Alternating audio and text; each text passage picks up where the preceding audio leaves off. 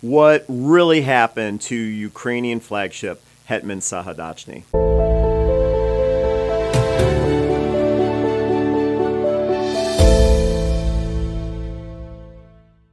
Did Ukraine sink its own flagship, the Hetman Sahaidachny?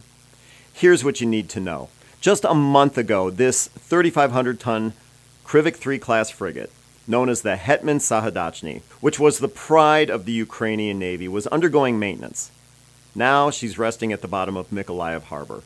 Images of the ship sitting half submerged on its side began appearing on social media on March 3rd. Initial reports, many of which were rumors circulated by Russian sources, claimed this Ukrainian flagship was successfully targeted by enemy artillery.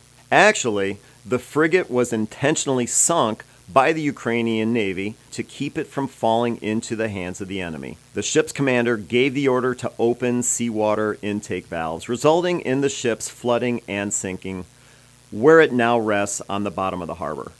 The decision was genius for 3 reasons. 1, the ship simply cannot fall into Russian hands. 2, the decision to sink the ship in this location prevents the enemy from utilizing this critical dock in the event Mykolaiv harbor is overtaken by Russian soldiers. And 3, the decision to scuttle the ship here in the harbor where it rests in 40 feet of water will make it easy to pump out and refloat the ship once Russia is defeated. Now, it all falls within perfect military logic, but it is incredibly hard to imagine a more difficult decision for this ship's courageous crew. The practice of sinking your own ship to thwart the enemy isn't without precedent, most notably in June 1919. During negotiations in the final days of World War I, the German Navy sunk 52 of its own warships in one day to prevent them from falling into the hands of the British Royal Navy. You see, Admiral Ludwig von Reuter refused to let his ships become the spoils of war.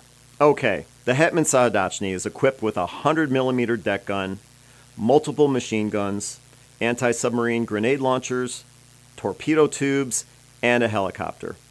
But what can one Ukrainian frigate do against the superior Russian Navy? Let's face it, not much. But here's the thing. You see, Ukrainians feared if the Hetman Sahaidachny had fallen into Russian hands, it would be a major propaganda win for Moscow and act as a morale boost for the invading troops.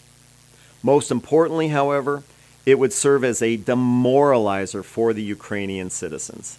The scuttling of the Hetman Sahaidachny will definitely go down in history among the initial acts of bravery displayed by the Ukrainian military against the Russian invaders.